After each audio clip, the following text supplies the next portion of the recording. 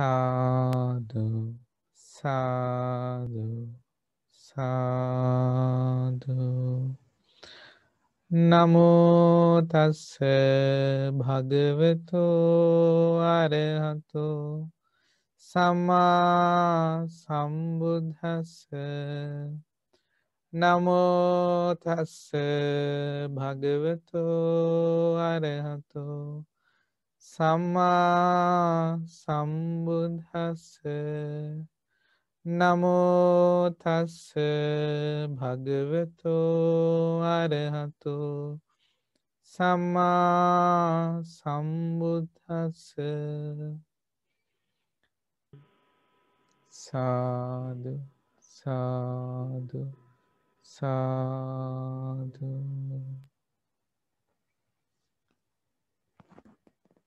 Let us first pay respect to our teacher, Most Venerable Kiribadguru Jnanananda Thero, Pingat Loku Swamin Wahanse, for teaching us this precious Dhamma, the teachings of the Buddha. Sadhu, sadhu, sadhu. Meritorious devotees. Okay, this is a program like we had to stop for a while, and now we are going to again resume the program from beginning from this day onwards. So this will be a weekly program as it was even before. So you can participate weekly and we will learn suttas, the discourses, the original discourses from the Pali Canon, the teachings of the Buddha, so that you can on your own, according to your wisdom, incorporate these teachings to your life. The more successful you are in doing that, the more benefit you will reap in this life and also in your next life.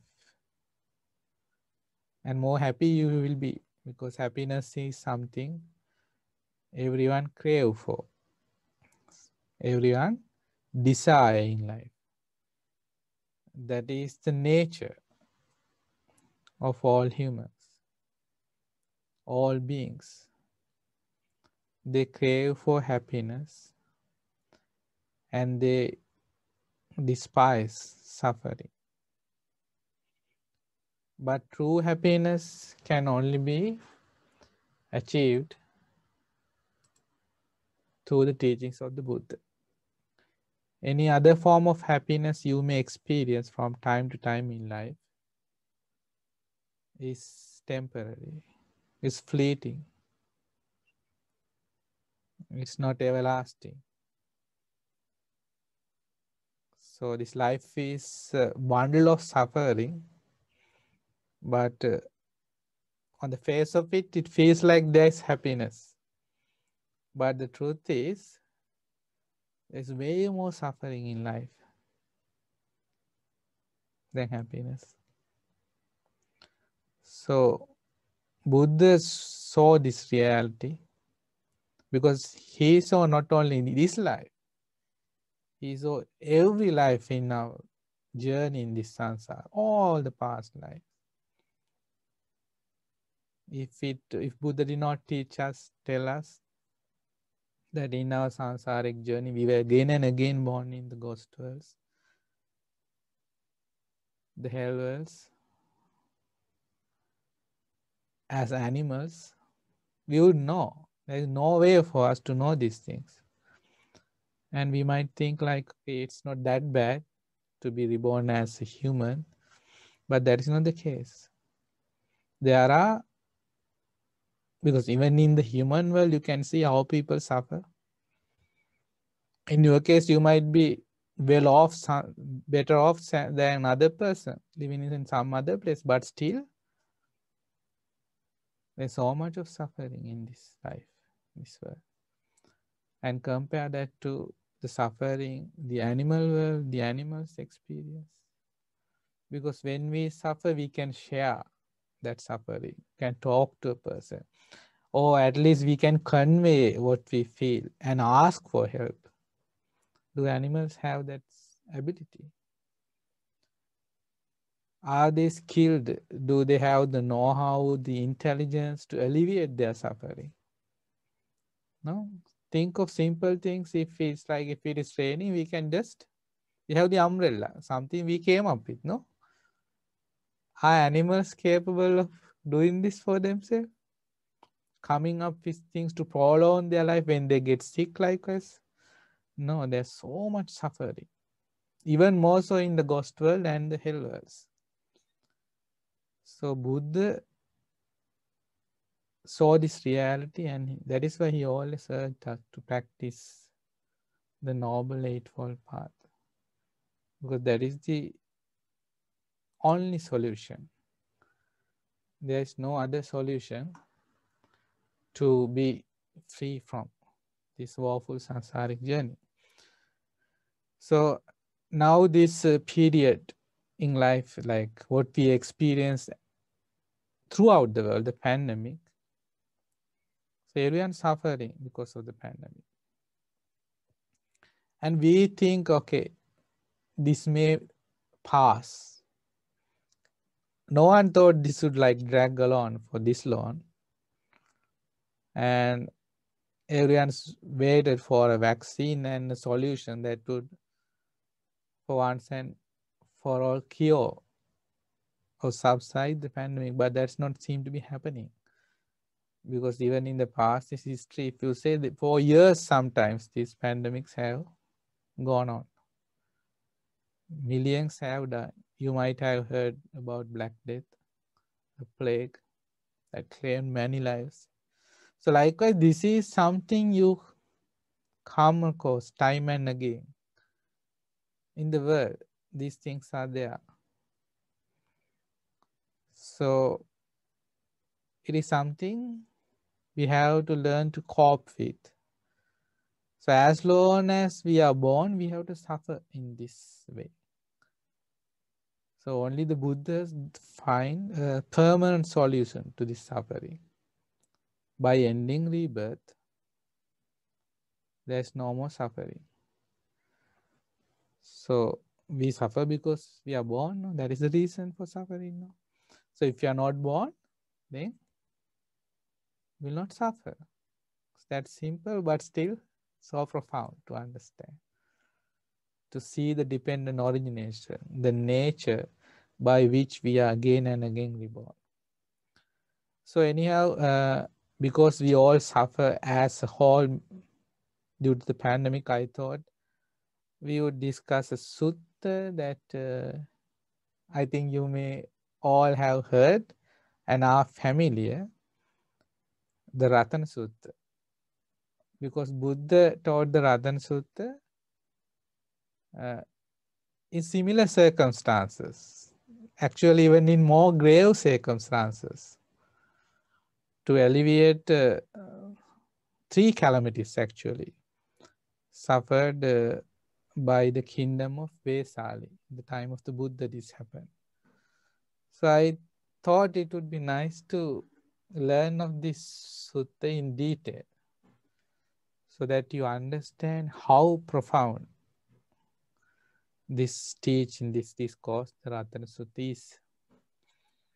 Because for many decades, like many years, thousands of years, this has served a purpose to bring blessings, to bring happiness, to alleviate suffering, illness, disease to beings of the world. Since Buddha first taught the Ratana Sutta.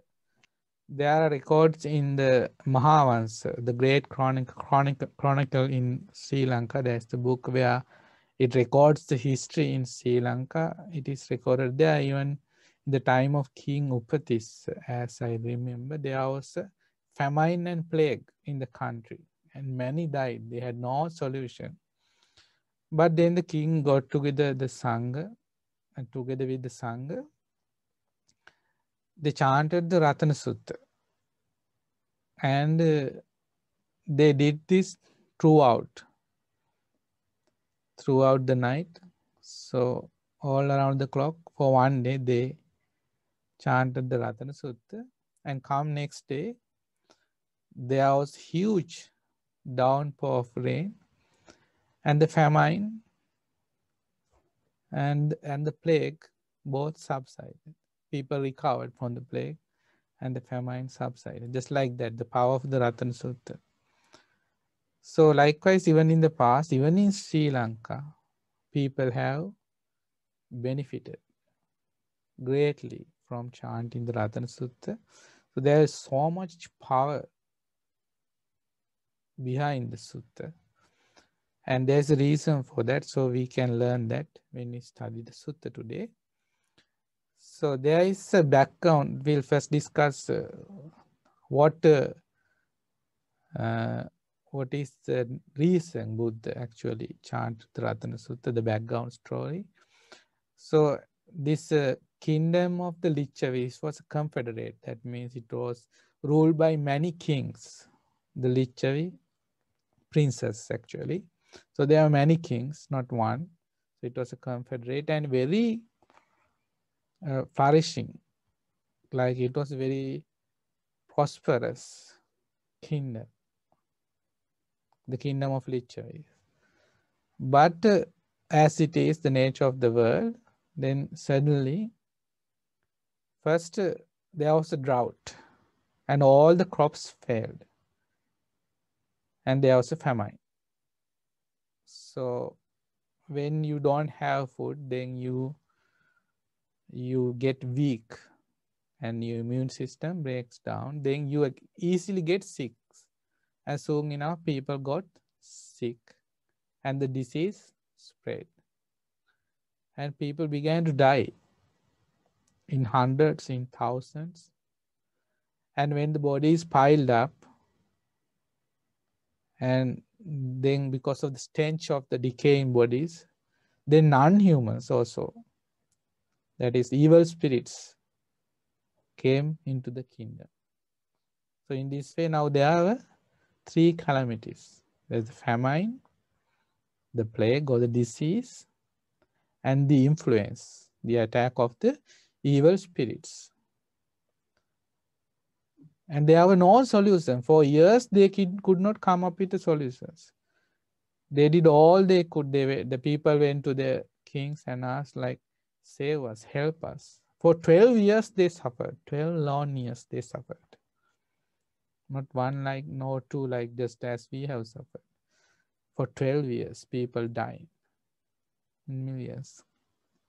So then, in the end, they decided, okay, the only solution for this may be there is the Buddha in Rajagaha, and he is known for his supreme powers, his majesty, and his capabilities, his virtues is well known to everyone. Maybe if we go and ask the Blessed One to come here to our kingdom, then there might be some respite.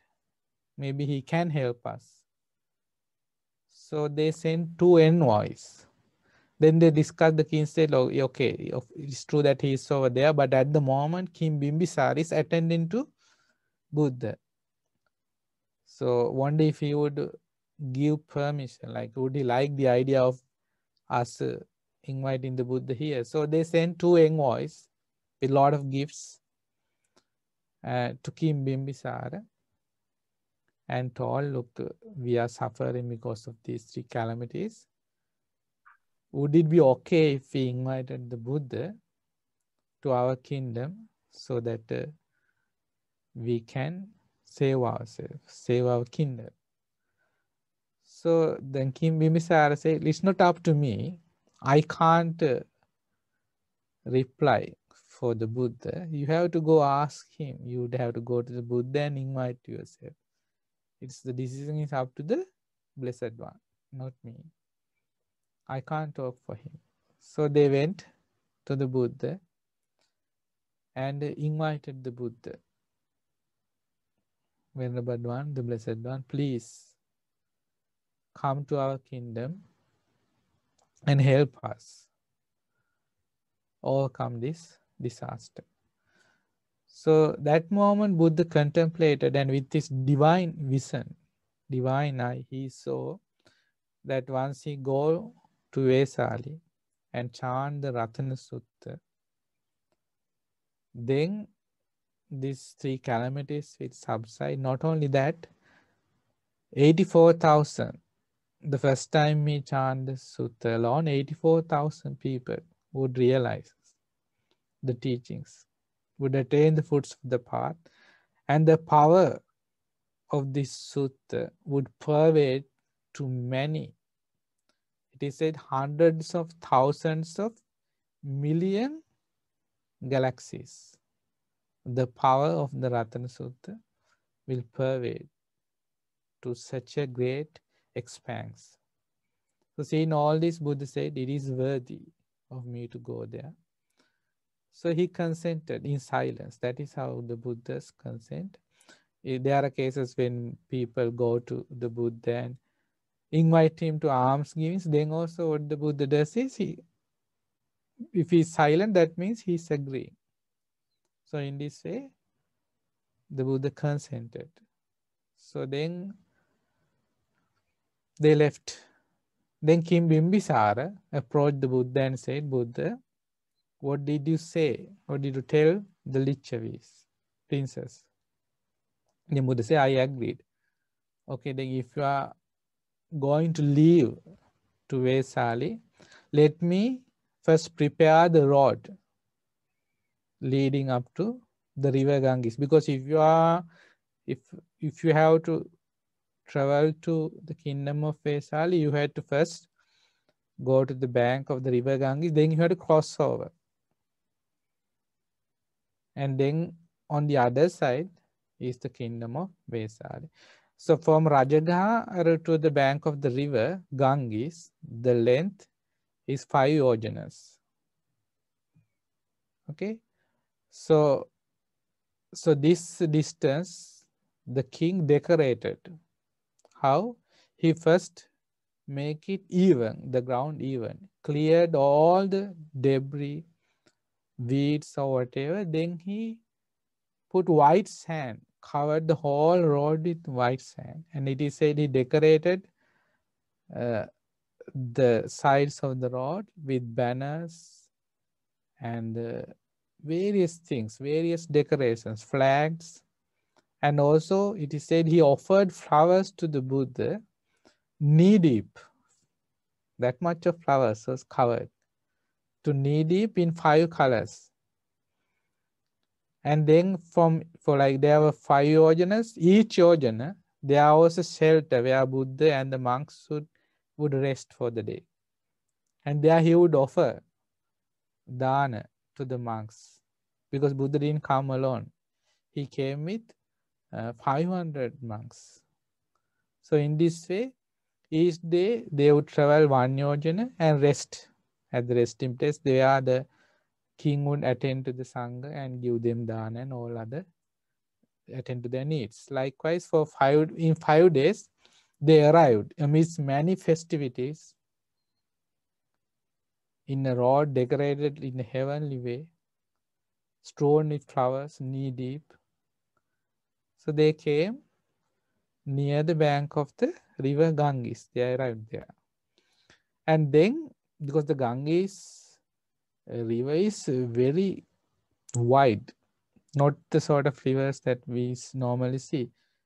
So then it is said they prepared 2 ships. Like ships are huge. So that's how it says in the commentary. Maybe huge yacht. So we don't know. It says ships. Like they prepared 2 ships. And by connecting 2 ships, they created the platform. And on that platform, they placed a golden chair, a special seat prepared for the Buddha. So Buddha would sit there and the monks would sit around him. And it is said the river Ganges also was filled with flowers of 5 colors in reverence to the Buddha. And the distance, they covered a distance of 1 yojana in the ships. And before they were going to leave from this side of the river, they sent a message to Vesali, okay, Buddha is about to come to your kingdom, so prepare to receive him.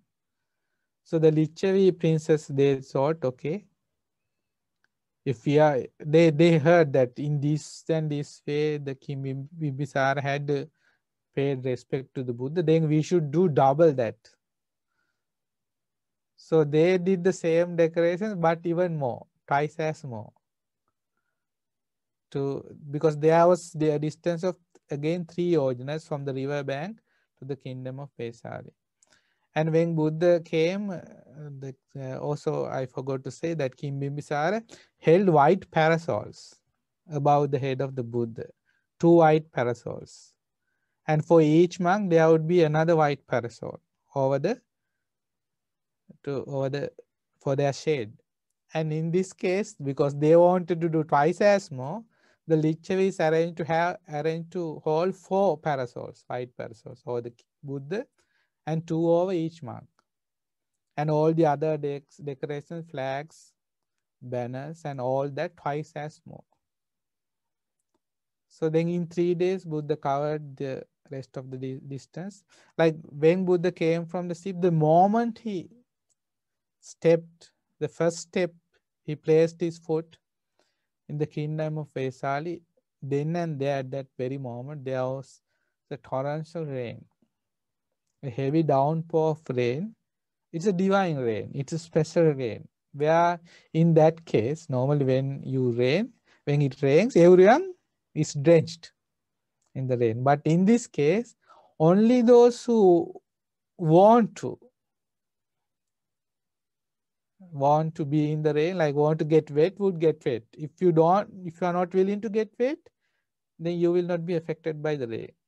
So it's a special kind of divine rain.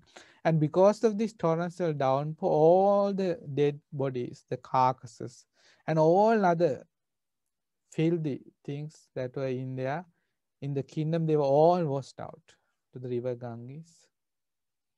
And the whole of the kingdom was cleaned. And when Buddha, with the entourage of monks, arrived in the kingdom of Vesali, it's the capital of the Lichavi kingdom, in the city of Vesali.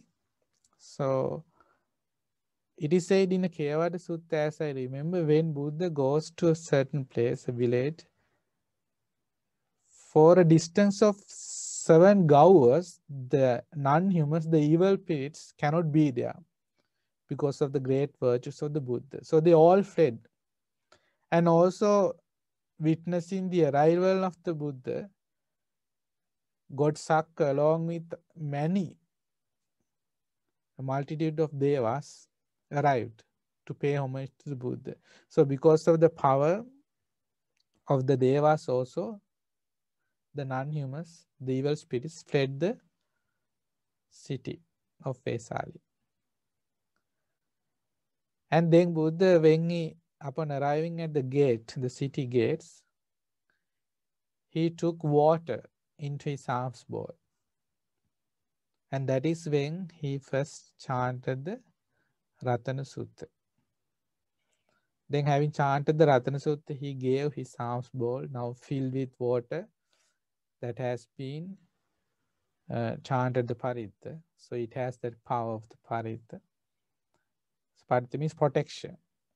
So then, and advise Venerable Ananda, now you have to traverse the 3 city walls of the Vesali, the city, and you have to sprinkle this water while you yourself chant the Ratana Sutta. So Venerable Ananda went with the princess, and they would sprinkle the water.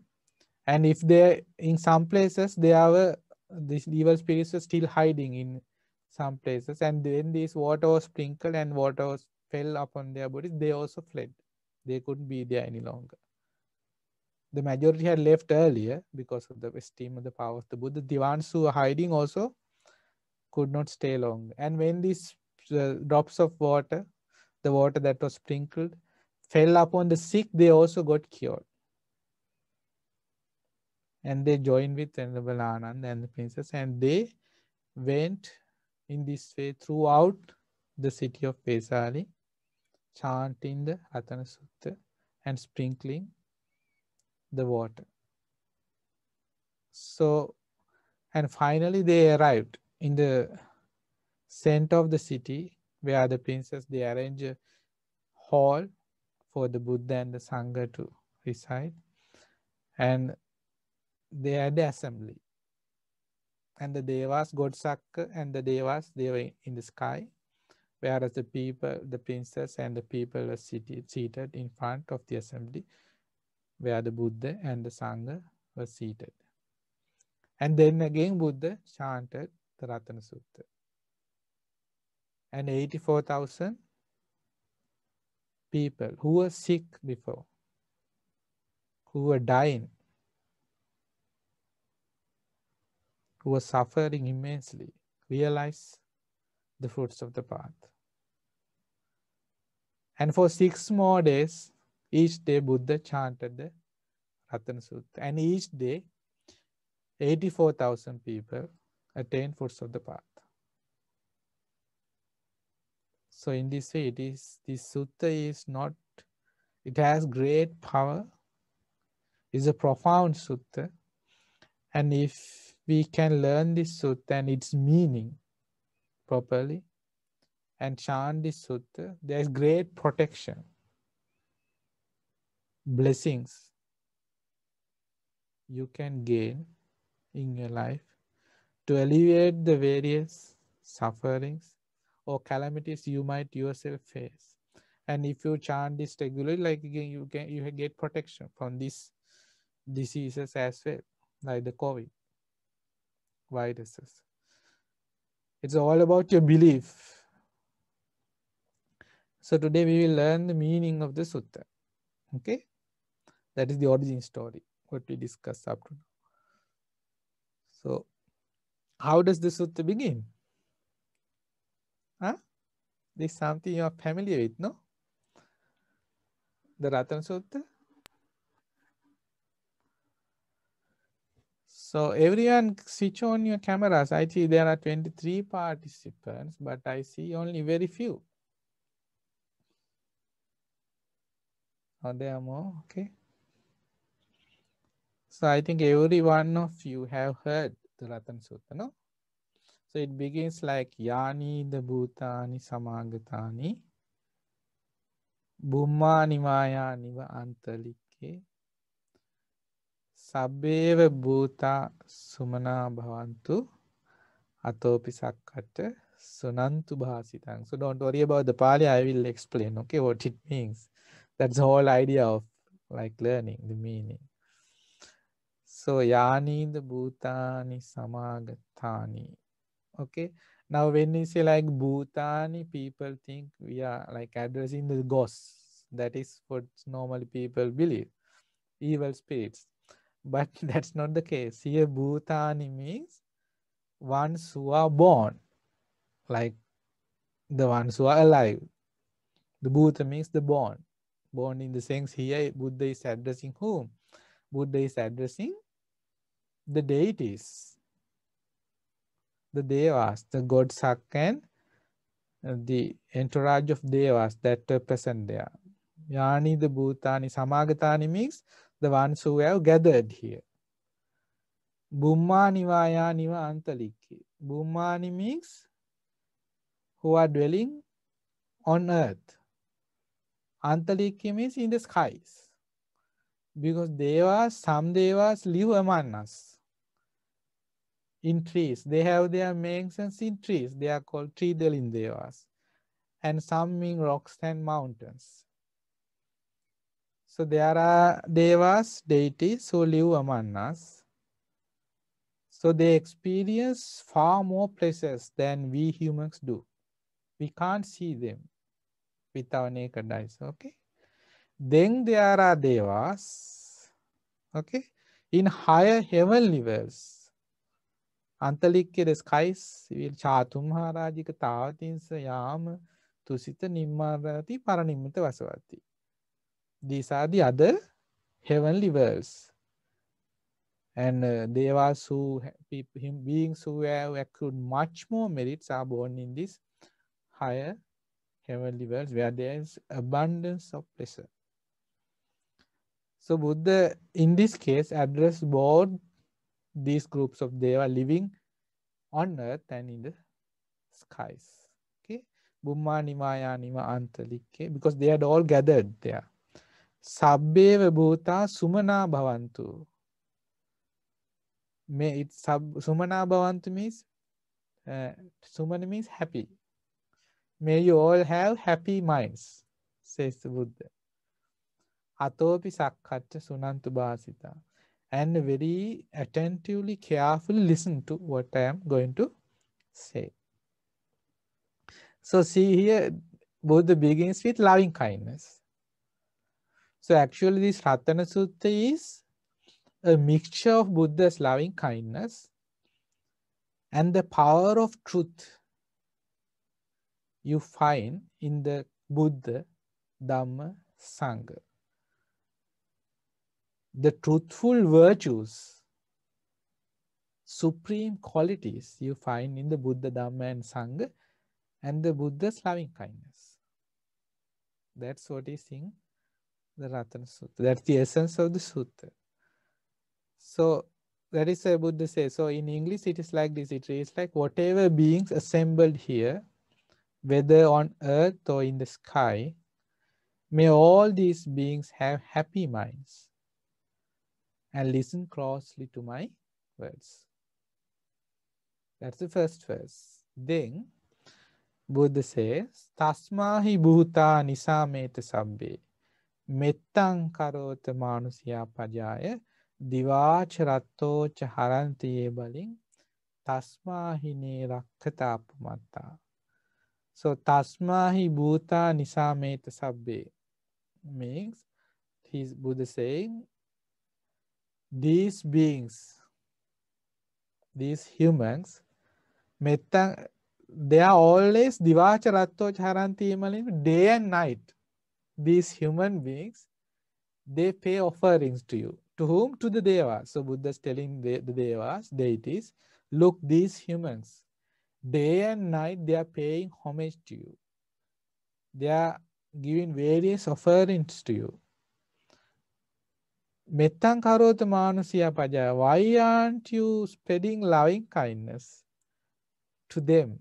Why aren't you helping them out in a time of peril? Because they are now suffering. They are in need of your help. Why are you not caring for them? Why aren't you not coming to their aid? Why are you not spreading loving kindness? Why aren't you not why are you not showing love to them? Asked the Buddha. He's asking from the devas. He's urging the deities to help them. Why? Because they are suffering. Because they have taken care, they have made offerings, they have paid respect to the deities, but still now they have looked away, it seems. So that is the meaning of the second verse. Buddha says, pay attention, all you beings. Show loving kindness to those humans who day and night offer merit to you. Therefore, guard them diligently. Because people share merits with the deities. Because we also share merits with the deities, don't we? And people in that time, they had made various offerings to the deities as well. That is why Buddha said, therefore guard them diligently, protect them, help them, he says. Then in the next verse, Buddha says, Yang kinchi vittang idava hurangwa saggesu vayang ratanam panitang nono samang atti tathagatena idampi buddhe ratanam panitang etena saccena suatti hotu. Yankichi vittang idava hurangwa. That means, idava means in this world. Hurangwa means in other worlds. Whatever things you find that are precious in this world and other worlds, like whatever things you find precious in the human worlds, like what gold, gems, pearls. Likewise, there are things that we consider precious and valuable in this world. Likewise, in the heavenly worlds also, there are very precious things. Likewise. So here Buddha says, Yankinchi vittang idava horangwa saggesu ayang ratanam panitang. So whatever there is precious in this world or in the heavenly worlds, precious jewels. Okay, Ratana means precious jewels. So that means whatever things that are considered valuable. Nano samang atti tathagatena. None of these can be compared in value to who? Tathagata, the Buddha. None of them can be compared because the Buddha is the most precious jewel. Nano samang atti tathagatena. Idampi buddhe ratanam panita. This is precious quality, precious jewel to be found in the Buddha. Eten satchena suatti hotu. That means by this truth may there be well-being. And that is where the power lies. Because it is truth.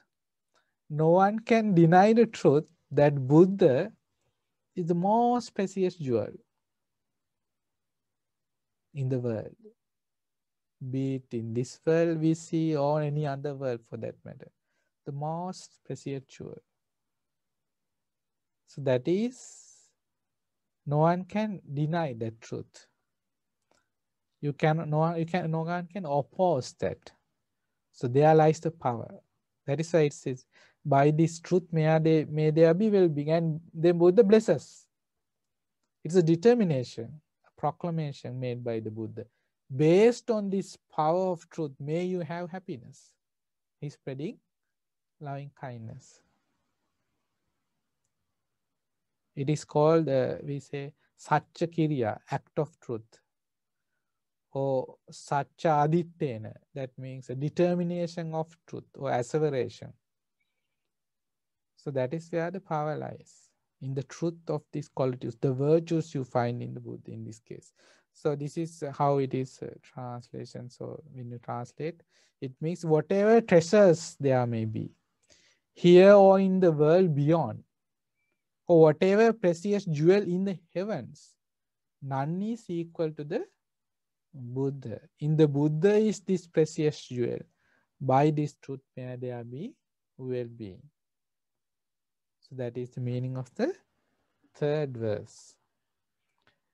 Then the fourth verse is Kayang viragang amatang panitang yadhajjaga sakya muni samahito natena dhammena samatti kinchi idampi dhamme ratanam panitang etena satchena suatti hotu. So it means Kayang viragang amatang panitang. Kayang means, here we are discussing the Dhamma. First we discussed the quality of the Buddha. Here, idampi dhamme ratanam panitang, the precious jewel of that is to be found in Dhamma. Here discussed this Dhamma. So in the Dhamma, Kayang means Dhamma has the ability to eradicate what? Greed, anger, delusion. Viraga means it has the power to create non-attachment. Amatang means it shows you the path to deathless. Panitang, it's very sweet, the Dhamma. So Kayang viragang amatang panitang yadajjaga sakya muni samaito. And such Dhamma, a Dhamma of such nature, were taught by Sakya Muni is another word for Buddha. Samahita means the Sakya Muni with the sage with, Muni means sage. The sage with the concentrated mind taught such a Dhamma of such excellence was taught by the Buddha. Natena dhammena samatti kinchi. There is nothing that can be compared to that teaching of the Buddha. Idampi dhamme ratanam panitang. That is the precious jewel to be found in the Dhamma. Etena satchena suatti hotu. By this truth may there be well-being. So when translated, it means the Dhamma realized by the calm Sakyan sage, leading to the deathless Nibbana, free from passion and undefiled. There is nothing equal to that Dhamma. In the Dhamma is this precious jewel. By this truth may there be well-being. And in this verse, Buddha invokes the virtue of the Dhamma, and by that power of truth, he blesses the beings. Okay, that's the fourth verse. The fifth verse is Yang Buddha Setto Parivanna Suching Samadhimanang Tarikanyamanu Samadhimanang Samadhinatena Samona Vijjati Idampi Dhamme Ratanam Panitang Etena Satchena Suatti Hotu. Okay, this is the fifth verse. Young Buddha Setto Parivanna means very pure. Buddha Setto means the great Buddha. If there is a certain Samadhimanang Tarimanyika, so it means if there is a certain state of concentration that is praised by the Buddha, here it is talked about that concentration. There is a certain meditative attainment that has been praised by the Buddha, Samadhinatena Samona Vijjati, that it cannot be compared to any other state of Samadhi. So it is something very unique. What is that? Samadhimanang Tarikanyamanu means we know Anantarika Papakam. You may have heard. That means if you kill your mother, father, an arahant, shed the blood of a Buddha, or create schism among the Sangha, that is Anantariya Papa Karma. That means then straightway. Anantarika means there is no in between. If you do any of these heinous acts, what happens? Straight away you are being born in hell. So the same meaning has there. Samadhi mana anantarikanya means anantarika. Samadhi anantarika means there is no in between in this case. If you attain this state of samadhi, you will not be in between any births. Like you are free of rebirth. That means this is here it is discussed a samadhi attained by an arahant. Like in our case, if you are not here, when we pass away here, we will be in another world. Okay? So in the case of this state of samadhi, that means in the state of an arahantship, they cease to exist no, when you pass away. They attain parinibbana. So this state of samadhi, therefore, is very unique, and it is experienced only by an arahant. So Buddha is praising this state of samadhi. Like whatever samadhi you may experience, like okay, first jhana, second jhana, third jhana, fourth jhana, or any of the form or formless jhanas, whatever jhana you may practice, once you die, accordingly you will be reborn in the form sphere or formless sphere. But if you are able to practice the Noble Eightfold Path and attain this state of samadhi experienced by an arahant, then you will not be reborn. Therefore, Buddha says this is very unique, this state of samadhi, and it cannot be compared to anything else. That is the meaning of that verse. So it is, when translated, it is like this. That state of concentration with no more becoming, that means it does not lead to any rebirth, praised as pure by the Buddha, that concentration has no equal. In the Dhamma is this precious jewel. By this truth may there be well-being. Again, based on that truth, that virtue, that quality you find in the Dhamma, Buddha blesses, spreads loving kindness. Then the sixth verse, Ye puggala atta satang pasatta chattari etani yugani honti Te dakkineya sugatassa savaka etesu dinnani mahappalani idampi sanghe ratanam panitan etena saccena suvatyotu. Idampi sanghe. Now it's about the sangha, a jewel that is to be found in the sangha. So ye puggala atta satang pasata. Satam means sappurisa in Pali. In English, for the lack of a better word, you can go it like a good person. So, but that doesn't quite carry the meaning. Satpurisa means a person who has confidence in the Buddha, Dhamma, Sangha, and who basically practices the Dhamma and who has a good understanding about life. So, a very refined character, a worthy character, a praiseworthy character, a Satpurisa, a good person. So he says, Ye Puggala Atta Satam Passa. There are these people, these 8 persons, who are praised by the Satpurisa, the good ones. So these 8 individuals are praised by the noble ones or the good Satpurisa people. Chattari etani yugani honti. So when taken in couples, there are 4. All in all, in individuals, there are 8 individuals. Okay. Te dakkineya sugatassa savaka. They are the disciples of the Buddha. Dakkineya means they are worthy of offerings. So the Sangha, they are worthy of offerings. So like here, Sugatassa, Etesu dinnani mahappalani means when you offer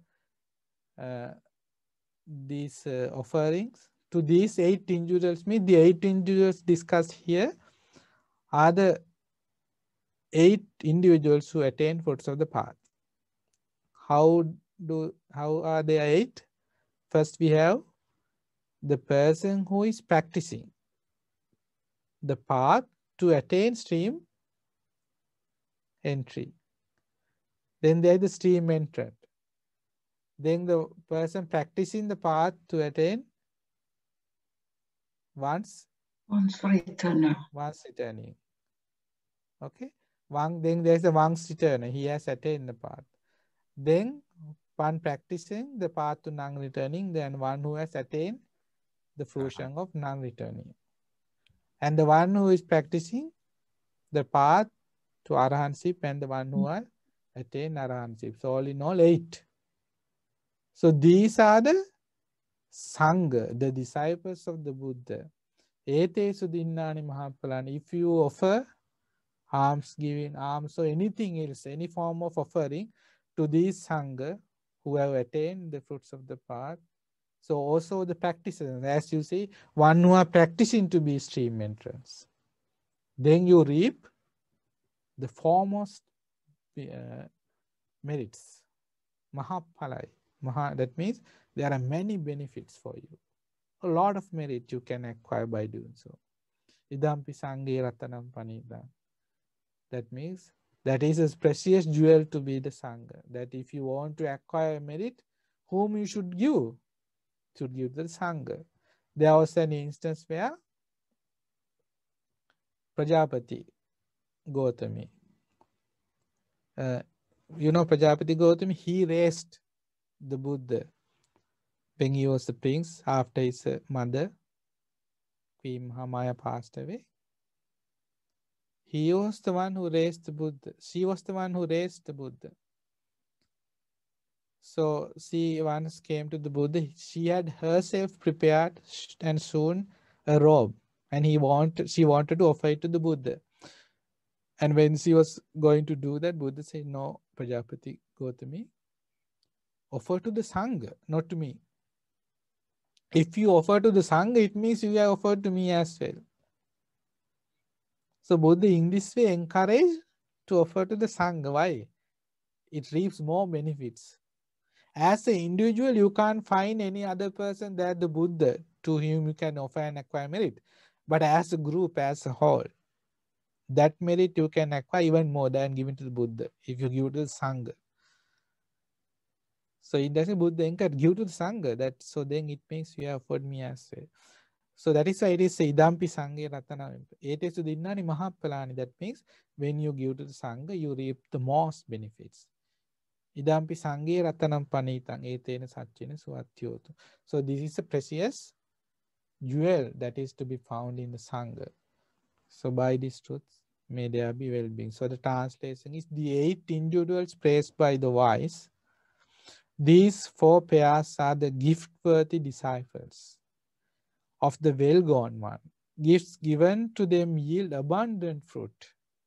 In the Sangha is this precious jewel. By this truth, may there be well-being. So that's the meaning of 6th verse. Then we move on to the 7th verse. Again, it's about the Sangha. Another precious jewel that is to be found among the Sangha. Ye suppeyutta manasa dalhena nikhamino gotama sasanammi. So, ye suppeyutta means when properly practice these monks, these Sangha, manasa dalhena means like very determined mind. When these Sangha practice determination, practice with determination. Nikhamono Gotama Sasanam. Gotama Sasana means the Buddha's dispensation. When these monks practice diligently with determination in the Buddha's dispensation, what happens? Nikhamino. They go beyond. They escape from what? The defilements. Te patipatta amatang vigaiha. Then what do they do? When you are free of defilements, you are an arhat. And it is very nice, beautiful. Te patipatta amatang vigaya ladha muda nimbuting bunjamana. Bunjamana means to eat. Here Buddha used this word like it. What do they eat? What do they feed on? They feed on nibbana. That means they enjoy that happiness. So Buddha used the word they feed on it. They cherish that and they experience that. Because like they are free of defilements. A great achievement that is so very precious. And because we find arahants having attained arahantship, being free of defilements, they can sit in meditation for 7 days straight away in Nirodha Samapatti, enjoying that bliss, the bliss of Nibbana. So that is why Buddha used the word nimbuting bunjamana. Bunjamana means to feel, like to experience that precious attainment. They dwell in that state of attainment and arahantship. Idampi sange ratanam panitang. That means that is a very Idampi sange ratanam panitang means it's a precious jewel that is to be found among the Sangha. Etena satyena suatyotu. By this truth may there be well-being. So this is the translation. Those who are well trained, freed from all defilements, and with minds firm in Gautama Buddha's training, upon attaining Nibbana, they plunge into the deathless, freely enjoy the liberation they have gained.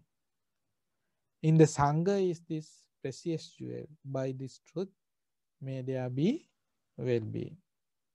That is the meaning of that verse. Then Buddha recites the next verse. Yatinda kilo pataving sitosiya chatubbi vatebi asambakampiyo.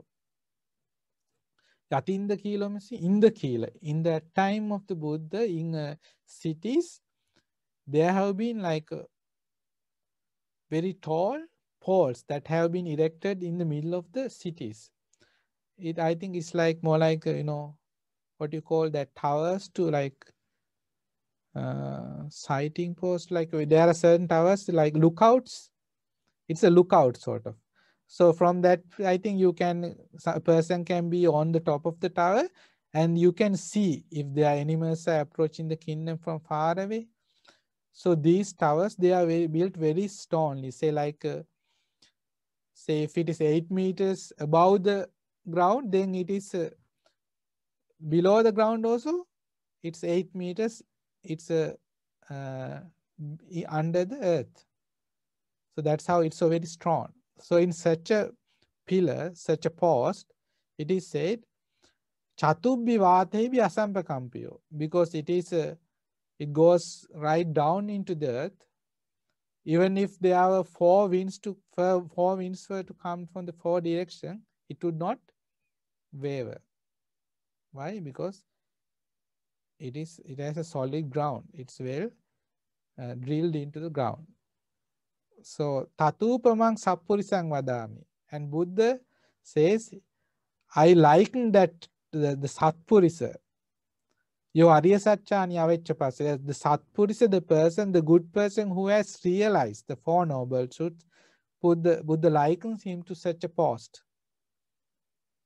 An unwavering post. That here, what are the winds? A person who has realized the Four Noble Truths, a person who has attained the fruition of stream entry, he is unwavered. In face of what? All the wrong views that he may come across in this world. He will not be toppled by them. He will remain steadfast, because he is steadfast in confidence in the Buddha, Dhamma and Sangha. When you become a stream entrant, you have steadfast confidence in the Buddha, steadfast confidence in the Dhamma, steadfast confidence in the Sangha. And what else do you have? What are the fundamental aspects of a person who has attained the fruition of stream entry? These three, and what else? Noble virtue. The virtue dear to the noble ones. That means he will never break the precepts he have taken up. That's not going to happen. Okay. So here Buddha likens such a person to a tower like is erected in the city. So it's drilled down into the earth and it will not waver. It will always remain steadfast. So it is said, idampi sanghe ratanam panitang etena satchena suatthyotu. So it, as a stone post firmly grounded in the earth, cannot be shaken by the four winds. So is the superior person or the good person, I say. Buddha says, so is the superior person, I say, who clearly sees the noble truths. In the Sangha is this precious jewel. By this truth, may there be well-being. So see how beautiful the loving kindness of the Buddha. So no one can deny these truthful qualities you find in the Buddha, Dhamma and Sangha. And therefore there is immense power when you chant. Because it's the undeniable truth. Because in the case of the Buddha's past lives, even you see, before attaining Buddhahood, we know for many lives, past life, he perfected the qualities necessary to attain Buddhahood. Okay, he did so. So it is say like throughout these many hundreds of thousands of eons, he have never uttered a false word. He has always been truthful. Therefore, when Buddha speaks of the truth, it has great weight, great depth and power. It's unimaginable. That is why this even today, the power of this sutta, the truth, this determination, this asseveration by the Buddha, it pervades to many galaxies, hundreds of thousands of millions of galaxies. Even today, that is there. So next verse is, Ye Arya Satchani Vibhavayanti Gambhira Panyena Sudesitani Kinchapite Honti Busapatta Nate Bhavang Attamang Adiyanti Dampi Sange Ratanam Panitang Etena Satchena Suatti Hotu. So again, it's about the Sangha, a quality in the Sangha. Ye Arya Satchani Vibhavayanti. If a monk, a disciple of the Buddha, realizes, Arya Satya means the Four Noble Truths. Gambhira Panyena Sudesi. Gambhira Panya is another word to Buddha, meaning the one with great wisdom, deep wisdom. One with deep wisdom. Sudesitani means taught. This Dhamma taught by the Buddha with great wisdom, If a disciple is able to realize the Four Noble Truths, kinchapite honti busappamatta. No matter how heedless he may be, because here it is we are discussing about the stream mentor, not an arahant. So when you attain the fruition of stream mentor, what do you realize? What is the realization you gain? Anyone? When you become a stream entrant? Of the Four Noble Truths, what do you gain realization? What is the realization you gain about the Four Noble Truths? Anyone? Is it Satya Jnana? Yeah. Satchanyana. You gain the realization of that means you realize indeed there is in this world a noble truth of suffering. Indeed, there is the noble truth of cause of suffering. In this, there is the noble truth of the cessation of suffering. In this, there is the noble truth of the path leading to the cessation of suffering. You gain a realization that indeed there exist the Four Noble Truths. That is Satchanyana. That is the beginning. Then you are stream entrant. Okay. So it is said, Kinchapite honti busappamata. Such a person, once he's realized that indeed the Four Noble Truths are in fact a truth that exists in the world. Nate bhavang attamang adiyanti. No matter how heedless he might be in the practice, he will not be born an eighth time. At most, he will be reborn only 7 lives. Before that, he will realize Nibbana. Why? Because when you become a stream entrant, that means you have entered the stream, the Noble Eightfold Path. Then certain qualities are thereafter ingrained in you. What are those qualities? Shraddha, confidence in the Buddha Dhamma, Sangha, Virya, effort, Sati, mindfulness, Samadhi, concentration, and wisdom,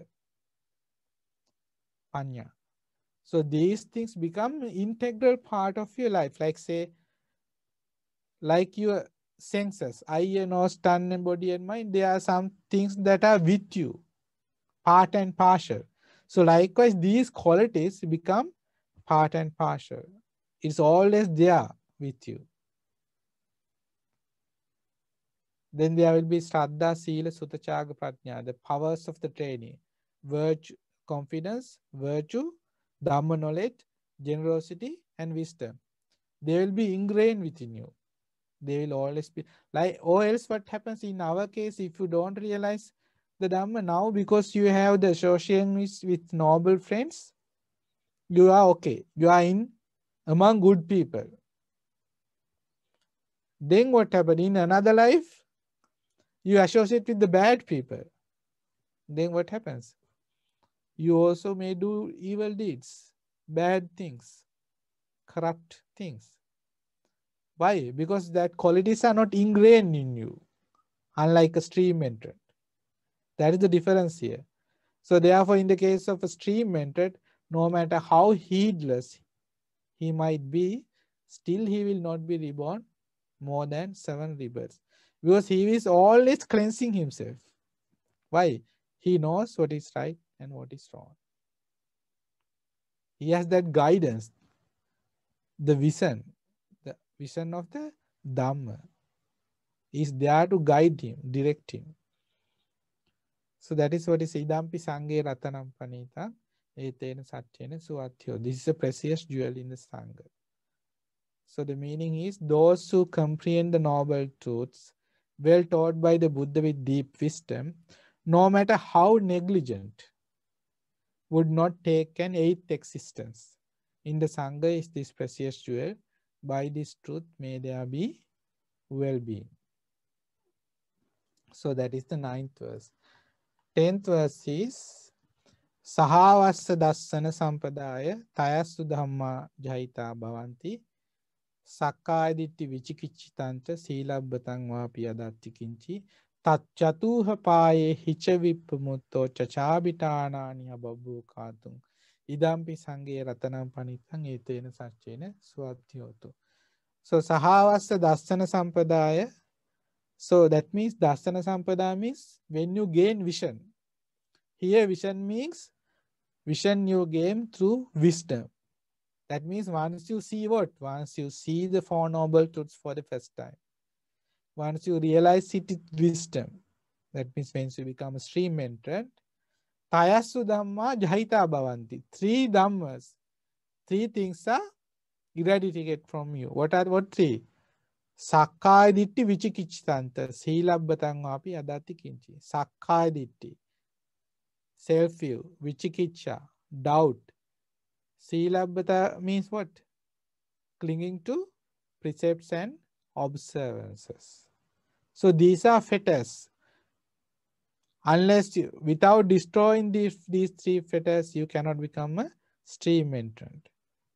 So when you become a stream entrant, you get rid of Sakkaya ditti. What is Sakkaya ditti? Anyone? Sakkaya ditti means what? What is Sakkaya? Identity view. Huh? Wrong view of Identity self. view. I can't hear you. Sorry. Identity view, Bhante. Sakkaya is the another name to five aggregates of clinging. View means so you view the five aggregates of clinging. How? You view them as me, mine, myself. That is wrong. You are supposed to see them as conditioned phenomena. Instead, you see them as my form, my feeling, my perception, my volitions, my consciousness. Likewise. So that is wrong, that view. So that is eradicated. Vichikicha means you have doubt about the Buddha, the Dhamma and Sangha. Then thereafter no more doubts about the practice or the teachings or the teacher himself. Sila Batanga Piyadatikin, then you have you don't cling to precepts and observances because like something to be in a vegetarian means a virtue.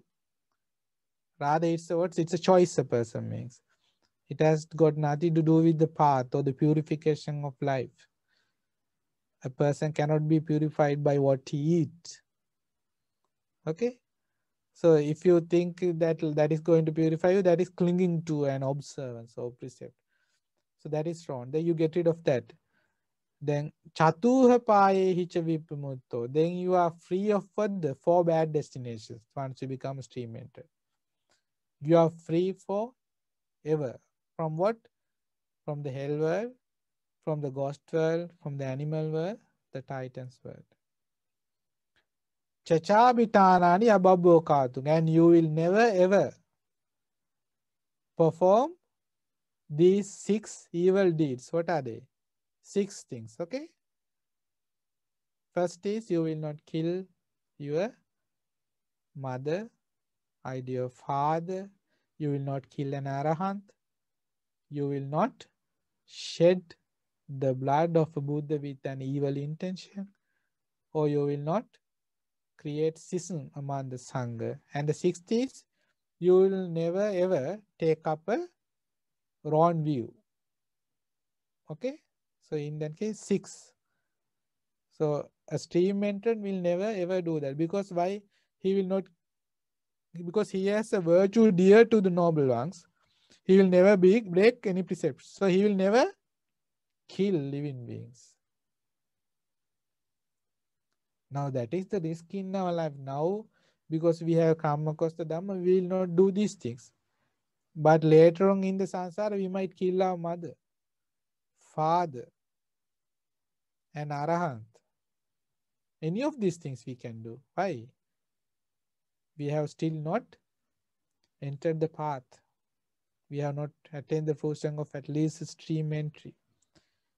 That is the danger in our lives. So in this case, they are free of these things. It will never happen. Chachabitanani abhabbo means there is no probability of that happening. Idampi sange ratanam panitang. It is a precious jewel to be found in the Sangha. So the meaning is for one who attains right view, 3 fetters are at once abandoned. Self-view and doubt, clinging to wrong practices. Freed from the 4 plagues of misery, Incapable is he of the 6 deeds leading to hell. In the Sangha is this precious jewel. By this truth, may there be well-being. So that is the 10th verse. 11th verse is Kinchapiso kammang karoti papakang kayena vacha udacetasawa abhabbo sotaya paticchadaya abhabbata ditta padasutta idampi sange ratanam panitang etena satchena swatyotu. Here again there's discussed another quality of the Sangha. Kinchapiso kammang karoti papakam means if a stream entrant does anything wrong by body, speech, or mind. So there was also still with defilements. No? They can do something wrong by body, speech, or mind. But kayena vacha udacetasa means by body, speech, or mind. Abhabbo sotassa paticchadaya. Paticchadaya means but they will not hide it. That will never happen. They will not hide their mistake. What to do they? They will go to a wise person and reveal, okay, I have in this way did the wrong deed. I will correct myself. He opens himself up. Normally people when they do something wrong, they try to hide it, no? So then you become more and more defiled. Why do you hide? Because you always try to protect your image as a person. Why you have self-view, no? But in the case of a stream entered, he doesn't see a person there. Like he has some understanding. There is the existence of 5 aggregates that are conditioned. So his view is more refined. But in the average person, he is always trying to protect his image, build his image. And he may be ashamed in that case. Or he may be too arrogant to show his faults. But it's not the case with the stream entered. He is always open to purification. He opens himself. That doesn't mean he goes telling it to everything. He would go to a proper person, a wise person, and say, okay, I have made this big mistake. I will not do this again. Likewise, he corrects himself. So there is always an inclination to purify oneself for betterment. That is why once you attain the stream, then it's always one way. You will surely attain Nibbana. Why the process is there, the cleansing is there. It's an ongoing process. So in this way, he cannot hide it. It says, though he might do some bad deed by body, speech, or mind, he cannot hide it. Such is he who sees the Dhamma. One who has seen the Dhamma, that is his nature. In the Sangha is this precious jewel. By this truth may there be well-being. So next verse is Vanappa gumbhe yata pussitagge gimmahana mase patamasmin gimme tatupamang dhamma varang adesai nibbana gaming paramang hitaya idampi buddhe ratanam panitang etena satchena suatti hotu. So Vanappa gumbhe yata pussitagge means, so here Buddha, the teachings of the Buddha is likened to the beauty of the environment. Because the environment is very beautiful in the first heat of summer. It's very refreshing because new flowers are blossoming. So like the world looks more refined, very beautiful. So there is something refreshing there. The Dhamma is like that. The teachings of the Buddha has that nature. So that is a precious jewel to be found in the Buddha, because the Buddha is the one who taught the Dhamma. So it is this virtue that is emphasized here in this verse. Okay, it means like woodland grows in blossom. In the first heat of summer, the Buddha taught the sublime Dhamma, leading to Nibbana, the highest happiness. In the Buddha is this precious jewel. By this truth, may there be well-being. So likewise, Buddha in this case invoke the quality of the Buddha and thereby bless all beings. Next we have Varo Varanyu Varado Varaharo Anuttaro Dhamma Varang Adesai Idampi Buddhe Ratanam Panitan Etena Sachena Swati Hotu. Varo means great. Varanyu. Varado Varaharo means the great sage realizing the great Dhamma, spread that great teaching to many. That's the meaning there. Anuttaro Dhamma Varang Adesa, because there is no comparison, nothing that can be compared to the teachings of the Buddha.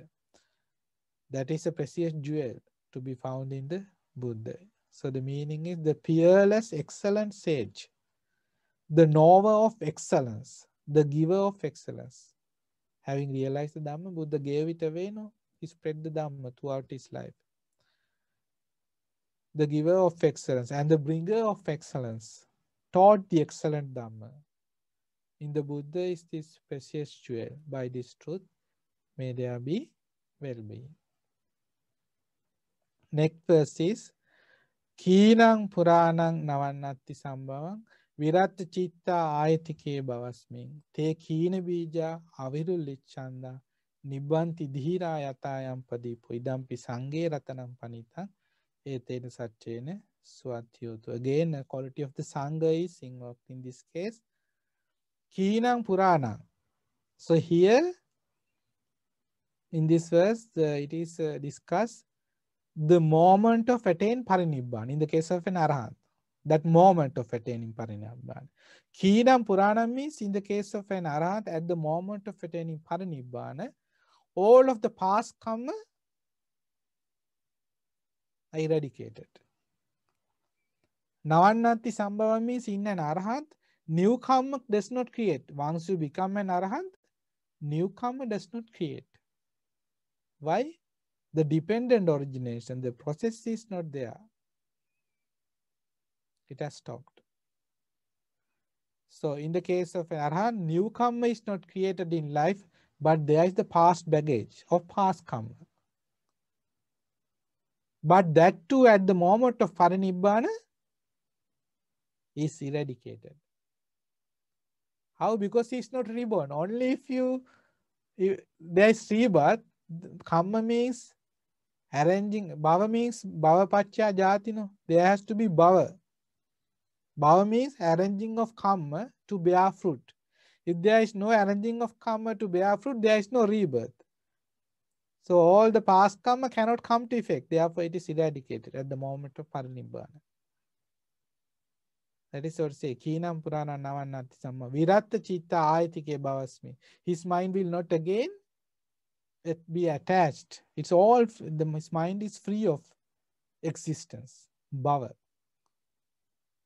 Te Kīna Bija Avirullichanda. Here, Bija is the consciousness. Buddha likened consciousness to what? A seed. Because Buddha says, Kammang Ketta. Kamma is the field. Vijnana, consciousness, is the seed. What is the water? The nourishment there is craving. Then the consciousness grows. In this case, Kīnang Bija, the seed cannot grow anymore. Why? There is no craving. There is no karma. So therefore, there is no place for the seed to grow. So therefore, it is destroyed. Nibbanti dhira yatayam padipo. So the dhira means the wise ones who has realized the Dhamma, the Arahants. They cease to exist just like a lamp that is extinguished. When the lamp is extinguished, the oil lamp, think of an oil lamp. When it is extinguished, can you say where the flame, where it went? Where the flame went, you can't say it went to the north, south, east or west. In what direction? You can't say it just ceased to exist. That's the case in the case of an Arahant. You can't say where they ceased to exist. Can't say where they went or likewise. You can't explain in that way. This is because as long as there are supporting conditions, we cease to exist. When the supporting conditions are normal, then there is no more existence. So here Buddha shows like Nibbanti Dira Yata, like this oil lamp. He actually uh, points out to an oil lamp that was there at that moment. So that means when Buddha was teaching this, it's night time. And they didn't have electricity at that time. They had oil lamps as a form of lighting.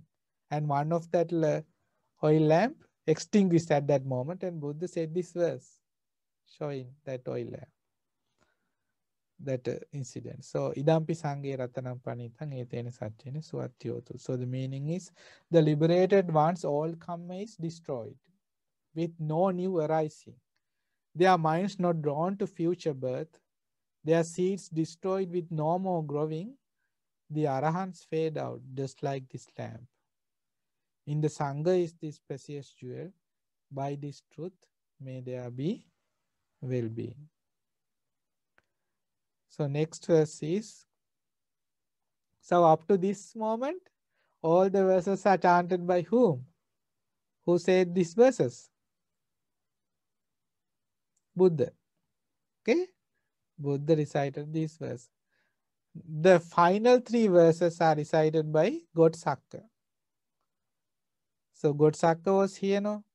Godsakkha thinks, okay, now Buddha has invoked the qualities of the Buddha Dhamma Sangha and blessed the whole gathering. And in the beginning, Buddha said, no, like you have to, why didn't, Buddha in a sort of way said, why didn't you look after these people? He urged the Devas, no? So then Godsakkha said, okay, then he thought, okay, then I too should invoke the qualities of the Buddha Dhamma and Sangha and bless these people. Okay? So he now at the to this moment he was in the sky with his entourage. So he comes down, and there is a certain way by which the Devas pay homage to the Buddha. So that is me, they kneel down on one knee and the other leg is raised, and they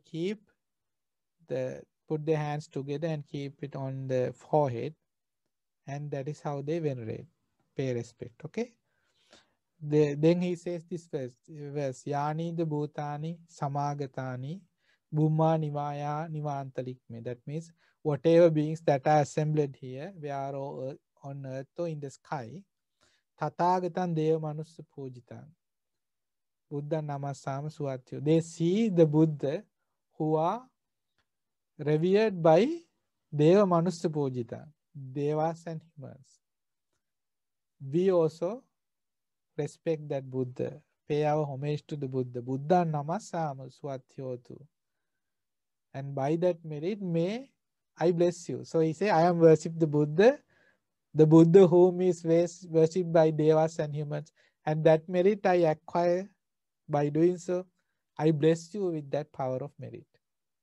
So he blessed the gathering. That's what happens. It says, whatever beings assembled here, whether on earth or in the sky, we respectfully worship the Buddha, honored by gods and humans. May there be well-being. So he pays homage to the Buddha and share the merits and bless the people. So next verse is Yani the Bhutani Samagatani, same thing, Bhumani Vayani Vantalikke. But in this case, Kathagatan Deva Manusa Pujita, Dhamman Namasama Suatyotu. So he says, we respect, we pay homage to the Dhamma, the teachings of the Buddha. Whatever beings assembled here, whether on earth or in the sky, we respectfully worship the Dhamma, honored by gods and humans, may there be well-being. Tathagatan Deva Manusa Pujanang means the Buddha who is honored by gods and humans. Yani the Bhutani, the next final verse of the Ratana Sutta is Yani the Bhutani Samagatani Bhumma Nivaya Nivantalikke Tathagatan Deva Manusa Pujitan Sanghang Namasama Suatyotu. Whatever beings assembled here, whether on earth or in the sky, we respectfully worship the Sangha. And then he blesses, honored by gods and humans. Tathagatan Deva Manusam Pujan, that is repeated. The Buddha that is revered by Devas and humans is here. And while he is here residing, we pay our honor, respect to the Sangha, and by these merits we acquire by doing so, we bless you, the humans. By this truth may there be well-being. So this is Ratana Sutta. And imagine like each time Buddha chanted this sutta, 84,000 people realized the Dhamma, fruits of the path. And the next time, likewise, they would have progress in the fruitions, noble eightfold path, because the same people listening again, and some even became arahants, I think, in that case. So many realized the fruits of the path, 84,000 into 7, you can do the maths. So, like you can understand, if a person actually realize the meaning and understand what he says when you listen attentively, because Buddha urged to listen attentively right in the very beginning, you grow in confidence in the Buddha Dhamma Sangha when you listen to this discourse. Then you can actually gain fruits of the path by doing so. So that's what happened here. And they were wise enough to realize the Dhamma and they attain fruits of the path. And even still, by chanting the Ratana Sutta in this way, a person can reap the benefits. It all depends on your confidence in the teachings, because that is so your confidence grows only if you understand what is chanting, what you are chanting, the exact meaning behind it, the implications.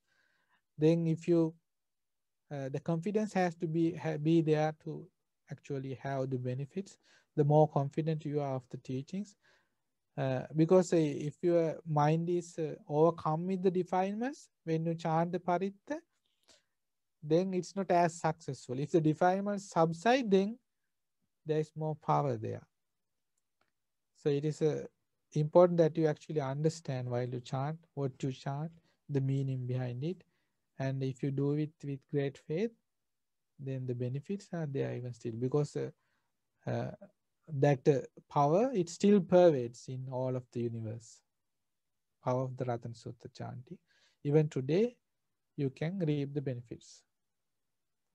So is the time up? I am not sure, like almost, no? So there is a very, it might not, it would not, it won't take long. So I might as well say that. So now in this case, as you see, Buddha, now once, then Buddha stayed there for, I think, 2 weeks, and Buddha left. Again, when he was leaving to Rajagaha, likewise, there were many offerings made to the Buddha. And once, like even from all the Brahma worlds, Nagas, they all came to pay respect. Buddha and offered flowers, incense, and all those decorations, and even more while he was returning. So once the monks went to the monastery, they discussed among themselves. It's quite unbelievable the reverence Buddha received by the devas, the nagas, the humans, all beings throughout this journey. It's unimaginable. They were talking about this, and then Buddha came and asked, like, what were you talking before I came here? Once they said, Buddha says, there's a reason for that. The reason is, it's a small thing I did, a small good deed I did in past life, that I received all that veneration and respect. And Buddha tells the incident. In a past life, there was a father and a son, Brahmin. And when the son came of age, when he was 16, he was sent away to study the Veda to another uh, place. And while he was yeah, he was being taught by his teacher. Now his name was Susima, as I remember. Now Susima is studying the Veda, the teachings from another Brahmin teacher.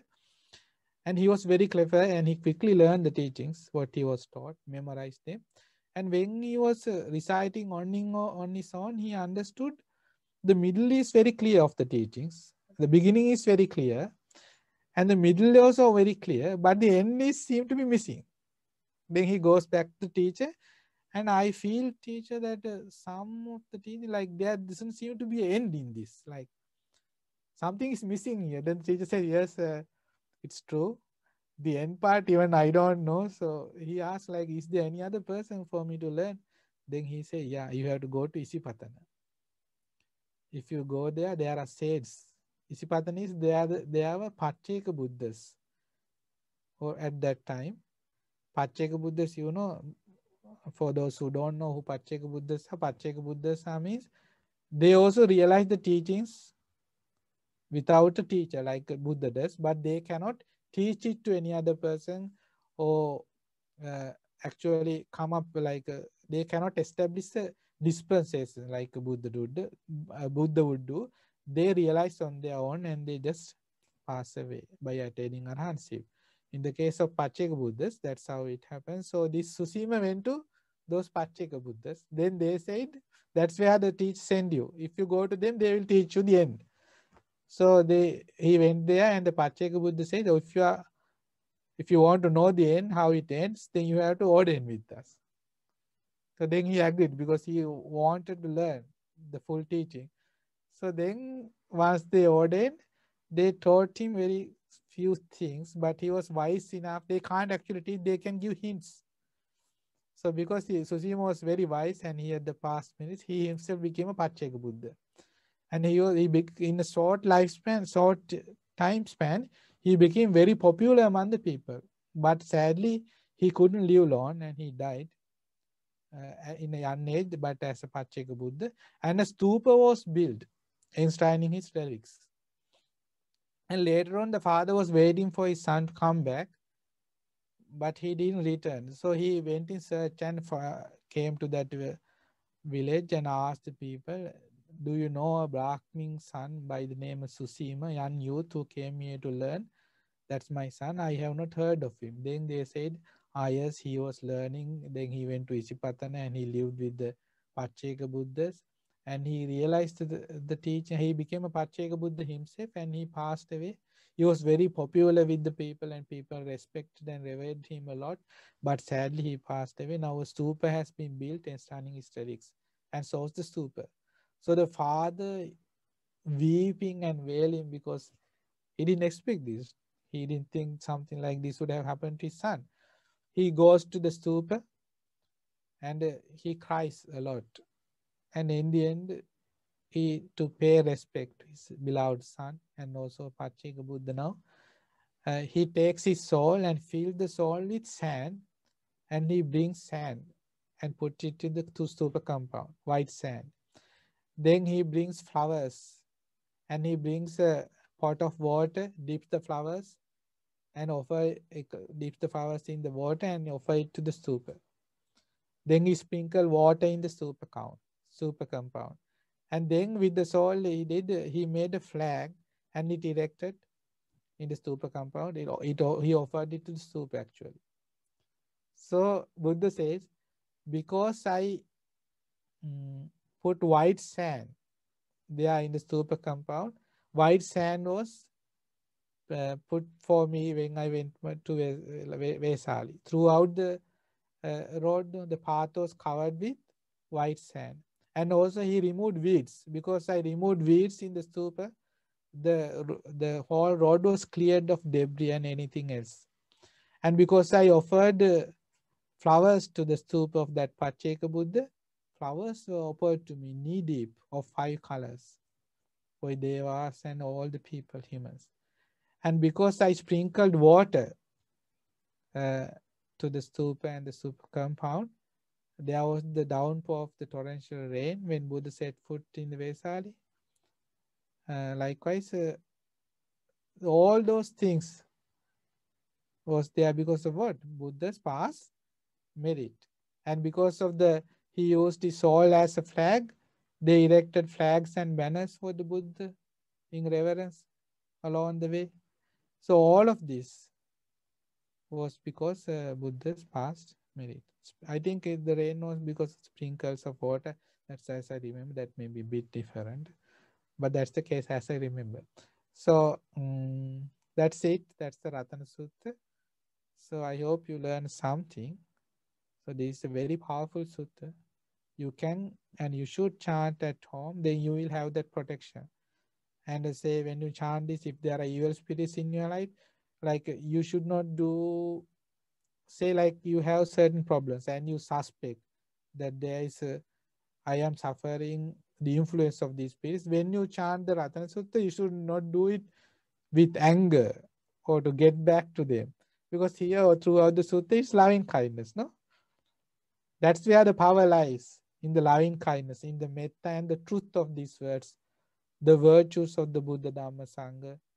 So you have to be very humble, and if you humbly with faith chant, they will also feel sorry for you. And if they are very evil, because of this power, they can't stay there and they will leave. You have to first in the beginning you will have more trouble because they will put up some fight in say they would want you to stop, so they would do something to make you stop. But still, if you persevere with the mind of loving kindness, not getting angry, even such situations can be overcome by chanting the Ratana Sutta. First you have to clean your house, and then you offer flowers and incense to the Buddha, and then you chant the Ratana Sutta with the bowl of water. Then you can sprinkle that water throughout your house when you begin a certain new camp, whatever project or whatever. In this way, the blessings you can get. And if you do this daily, and you can drink that water what you have chanted, the Parita water, then you will have protection even from the viruses, diseases. It's about the belief. Okay. So I hope you learned something today. So if there are questions, you may ask. Time for questions. If you have to, if there are any questions.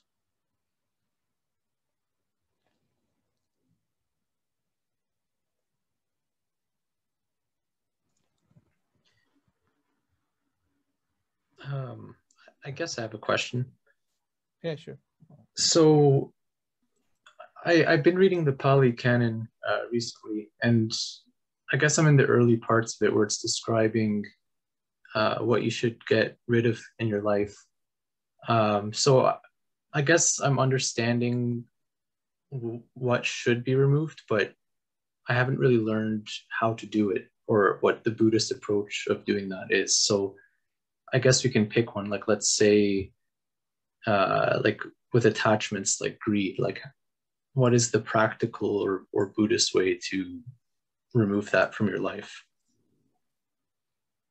You mean like removing greed? Right. Yeah. Like to not feel that emotion that people sometimes have. Yeah. Say like in the teachings of the Buddha, the process is a methodical practice that you have to approach it stage by stage. Like greed, some certain defilements, like of defilements, Buddha said, you have to see with wisdom and eradicate then and there. So greed may arise within you, say sense of attachment, you want to hold on to that thing. So the first you have to first recognize. If only you are mindfulness, you can recognize that state. So mindfully you recognize. Say like it's something that you find you are overly attached to something, animate or inanimate. Then you first realize, okay, this is there, and I feel that this attachment is there, and I have to get rid of this state. This is not a good thing to prolong. Why? Because it's going to cause suffering. You that understanding, because everything that we get attached to, there's a nature. What is the nature of that? The fundamental nature of everything is it's impermanent. It is subject to change. It is something subject to destruction. It is something you would have to give up. It is something that you cannot control. It is something you cannot exercise control over it. It may be one of your loved ones, it will be a car, what your watch or whatever. All things are like subject to destruction. One day you have to leave them behind. So this sort of thinking, this contemplating with wisdom, coming to terms with this reality, that is actually the strength that gives you to accept the reality through wisdom. So you know one day I will have to leave this behind, and it is this nature of these things that they are subject to destruction. So that still knowing that you can associate with those things. You can associate with your loved ones, your family members. You can maintain the things you love, if it's a car or vehicle or your premises or whatever. But you know the true nature of these things. And when there comes a day when you truly want to let go of those things, you are ready because you have trained your mind. That wisdom is there to support you. So it is toward that then that the teachings of the Buddhas help you build a certain maturity in your life so that you can actually give up when the time comes. It's there, that understanding is there. Or it's people, Buddha said, it's people who do not understand this nature of impermanence, the non-self, the suffering there, they cling to these things. And then in their case, because the clinging is there, when the time comes when they have to give up the things they love, they suffer. Ones who have trained their mind to think in that pattern, suffering will not, they will not suffer in that case, because that understanding, it is there, that wisdom. They have practiced that wisdom. So in this way, there are ways, certain things you have to train, the things, there are tools, like in various suttas, you find different ways to look at life. You are given more and more options that make you more strong so that you can better cope and actually in the end totally give up the things that make you suffer, that is craving in the end. Okay, so you have to learn more and more suttas. That is why in this class we learn suttas, and then we get more and more tools to fight the defilements. That is why we have to keep on studying the original teachings of the Buddha. Then we can incorporate these things into life and alleviate the suffering. Okay. Thank you. Okay. Namo Buddhaya Bhante, I have a question. Yeah. Bhante, I think only in few suttas or paritas I saw Supreme Buddha mentions etena sachena suati hotu. And what is the reason behind it saying that only for few suttas, and I didn't see for all the suttas or other suttas? Why Maybe you find this like the basings in few suttas? That's what the question. the question is why only few suttas it's mentioned etena sachena suati hotu at the end Yeah. or in the middle of the suttas, but not on the all the other suttas, like all the thousands of suttas. Yeah. Like it is like now, as we understood, as we realize here, there is a purpose. So there is a reason behind why Buddha had to speak the sutta. In this case, it is for protection. It is to bless. In those cases, Buddha, in the end, he would say, Tena Satchena Swati Hotu. In other case, it is for direct realization. In many of the suttas, to make them realize the Dhamma. It's a far more exalted blessing to realize the Dhamma. So it is about the circumstances and the purpose of the sutta. Thereby the deliverance differ. And these are for blessings. In the suttas where there are blessings, that is where we find Etena Satchena Suvattu. But in each and every sutta, the power of truth is there. Yes, The words Bhante. of the Yeah. Buddha are always truthful. Yes, Bhante. Yeah, undoubtedly. Yeah. Okay. Thanks, Bhante. Many merits. Welcome. Any other questions? Here we have a question on the chat. Yes. Namabuddha Bhante, how do you transform the mind? Transform the mind. Well, you don't actually transform the mind. You actually eradicated the defilements of the mind. It is in a way a transformation in the process. So this is not a question to which you can give like a simple answer. The whole practice is about transformation of the mind, purifying the mind. That is what that's the aim, the goal of the ultimate goal of the teachings of the Buddha. So how you do that is it in each and every sutta. So in each and every sutta, there is a clue, there is a methodology, there is a skill Buddha teaches to do that exactly, to transform your mind, to purify your mind. So we will learn this in future suttas also. So then you can bit and bit transform your mind. That means cleanse your mind, purify your mind with, from the defilements. Okay. So keep on learning. So you can do it on your own. You have to do it on your own. Even the Buddhas, they only show the way. It's up to you to do the task. Okay. Bante, Shall we? Yeah. Any yeah, I have a questions? Yeah. question. Um, Okay. so it's always bothered me, let's say, these things about famine, like this coronavirus, you know. I mean, I know that they come, could be like a natural cycle, you know, things like this.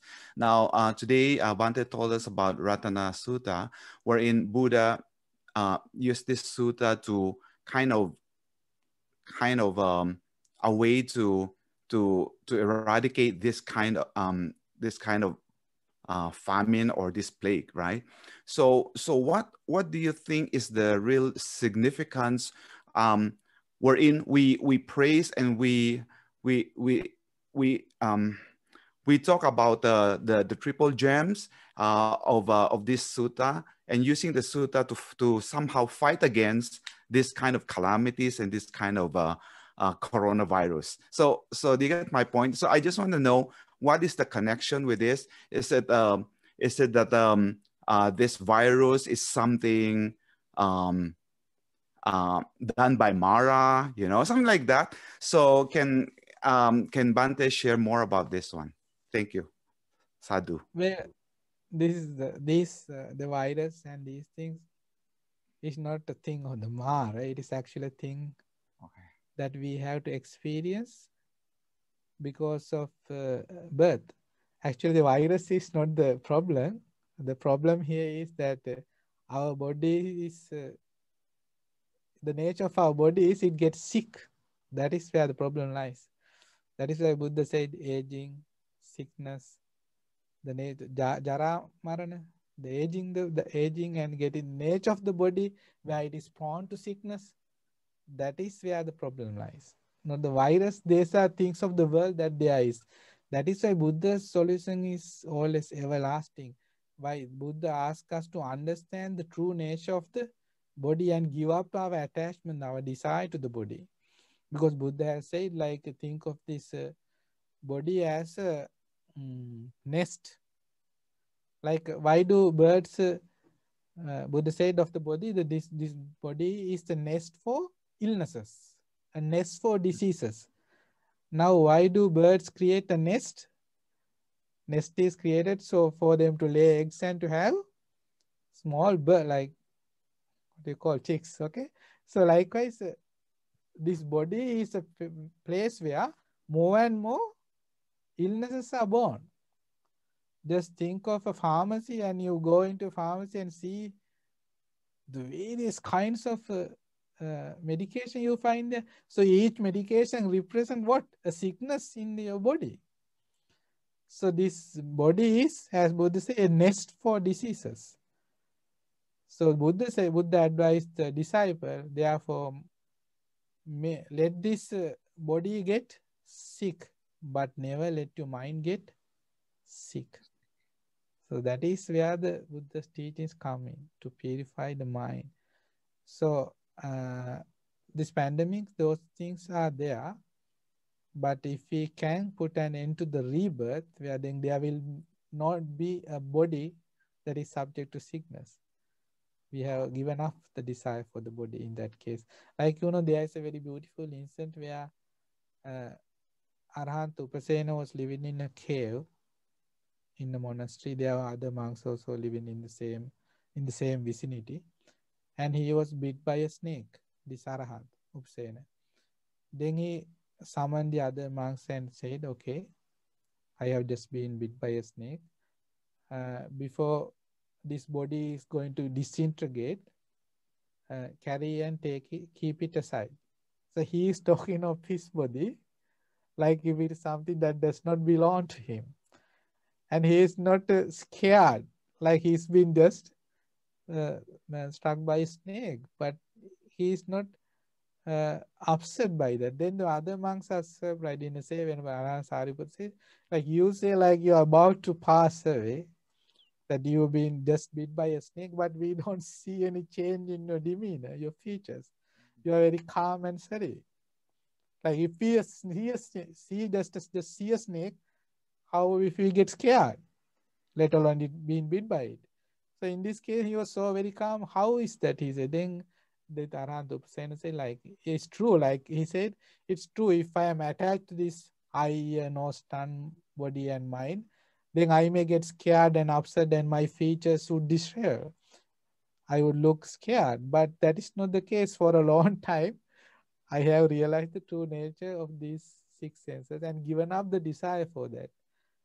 So Venerable Arahant Sariputta also yes said, yes, I rejoice in what you said. I know that for a long time you have given up this desire for the six senses. Likewise, they rejoice in that Dhamma statement. Likewise, that is the nature of Arahants. No attachment. So that is where the solution lies. So they are so dejected in that case. But in our case, we already derive pleasure from this body, and we try to maintain this body. And of course, you have to take care of this body without being attached to it. You have to always contemplate of its true nature. Then when you one day actually feel that the body is failing, you will be strong in your mind. Your mind will not get sick. Even if you were to be infected with the virus, then still you know this is the nature of this body. I have to give up the desire for this body. If I fail to do that, I will again get what? Such a body. And again suffer. That is the samsara. Okay? I see. Thank you, Bante. So it gives me a different kind of view, like what Buddha wanted us to understand. So it's we have to look at ourselves. Okay. So whatever happens outside, so it is nature, it happens, but then it's us and it is our mind. Now, if the body is weak, maybe it's because of karma, the past, but then the mind should control and should purify it. Okay. Because normally we respond to the stimulus outside, right? So it's human nature. We immediately respond. Yeah. But now we have to think how, you know, the strength of our own mind, of ourselves. Thank you, Bante, for clarifying. Thank you.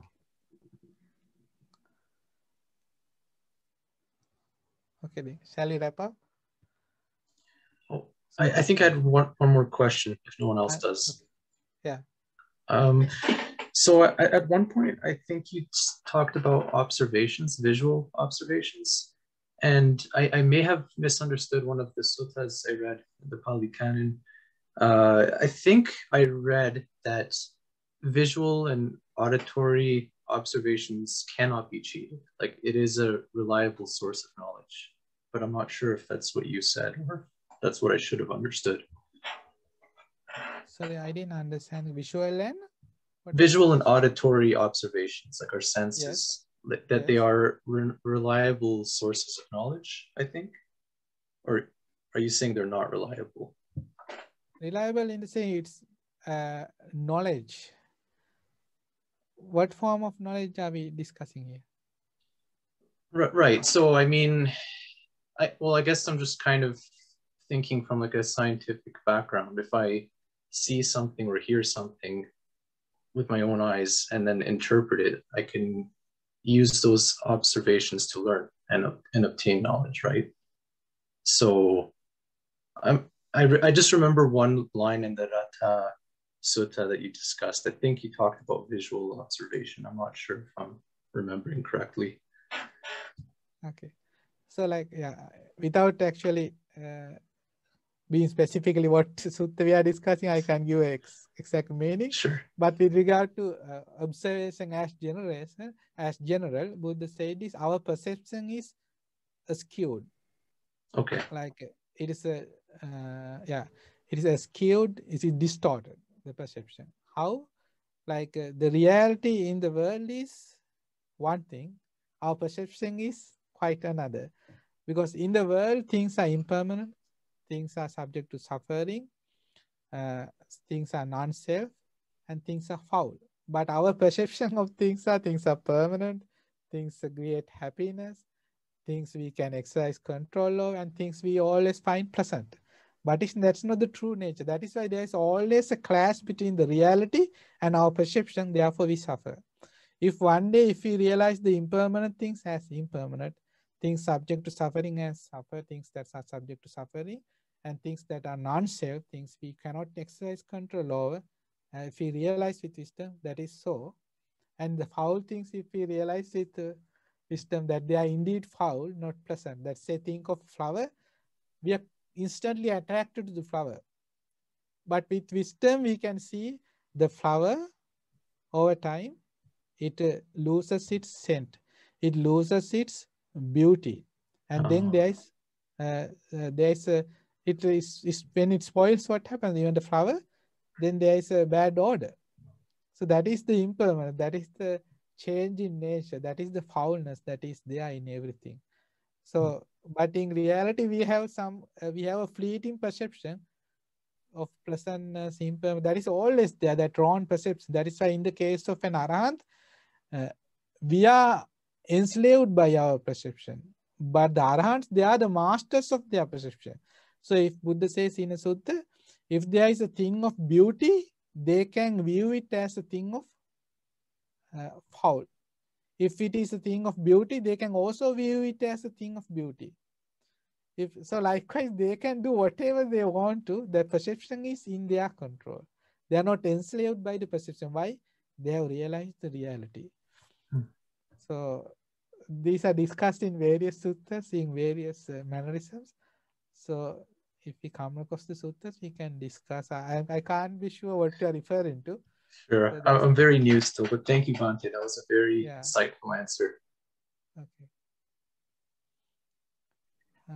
I'm sorry, Bante. I think there's a question in the chat box. Perhaps it can be our last question. In the chat. Yeah, Bante, is there any suttas about selfishness, self-centeredness, about how we love others for our own sake, for our own benefit?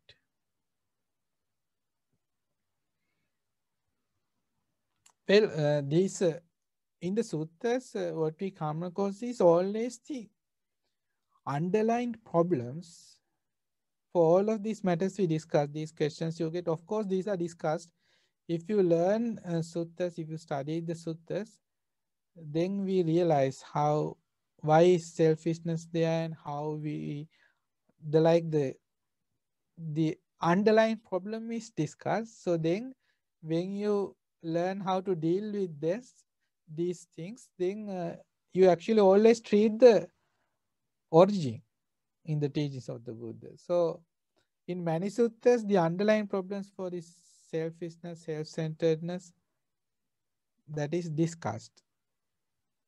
So how we love others for our own sake or our benefit. So that is how it is. Like, say that now things,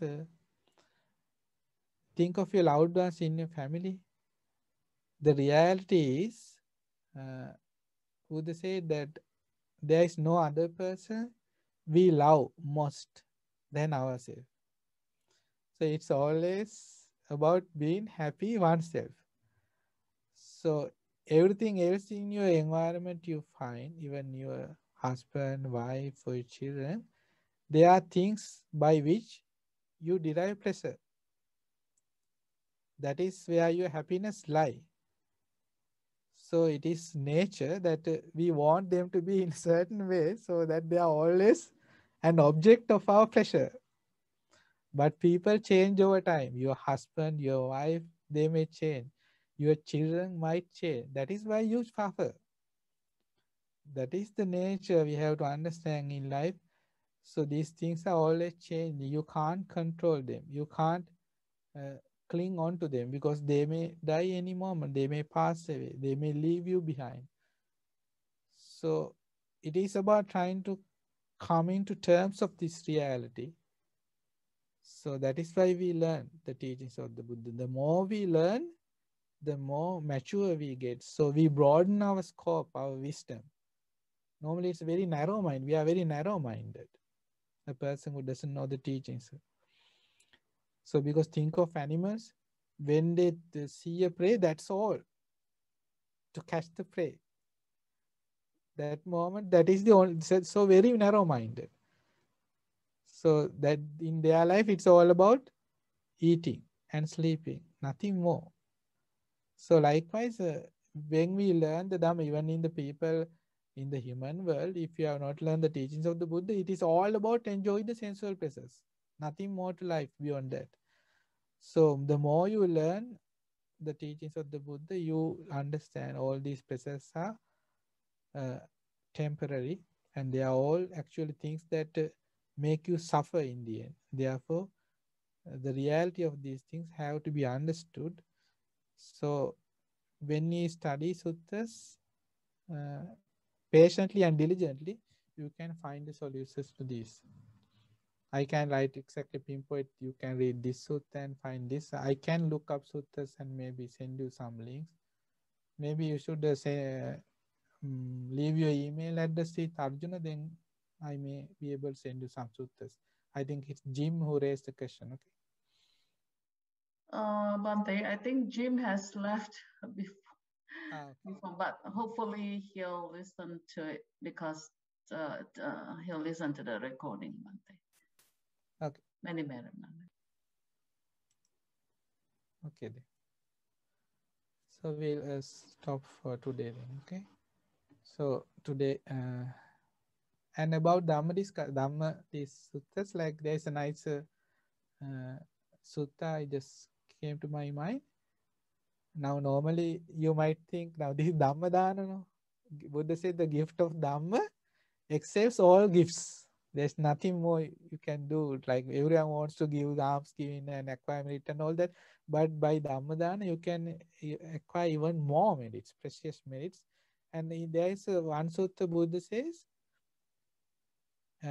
now I am preaching the Dhamma. I am teaching the Dhamma. I am acquiring merit of Dhammadana. But if the person who is listening, in your case, you, if you are listening attentively, and you are engaging in this with respect, due diligence, then you are also acquiring the same merit, the merit of Dhammadana. That's in the sutta. That is why I always tell you to like switch on the cameras and be present and show yourself. I think that's a show of respect, and it helps even in your case for you to be more engaged. So then you acquire the Dhammadana. So together today, all of us have acquired that merit. So may all these merits be shared with all the Devas and the Brahmas of the world, and may they too uh, increase in heavenly lifespan, beauty, power, and may they also realize the Four Noble Truths in this Gautama Buddha's dispensation. Sadhu, sadhu, sadhu. And may also these merits be shared with all our long lost relatives, and may they gain happiness in their past lives, and may also quickly realize the Four Noble Truths in a future life. Sadhu, sadhu, sadhu. And may also these merits be shared with our teacher, Pingat Lokasai Hansa, Most Venerable Kiribati Guru Jnanananda Thero, and all the monks of the Mahavana Buddhist monastic order, and may they all realize the Four Noble Truths in this Gautama Buddha's dispensation. Sadhu, sadhu, sadhu. And may also these merits be for all of us and our teachers, our parents, our loved ones, and may they all have the opportunity to acquire more and more merit in this life, and have a good rebirth in the heavenly world, and also fully realize the Four Noble Truths in this Gautama Buddha's dispensation. Sadhu, sadhu, sadhu.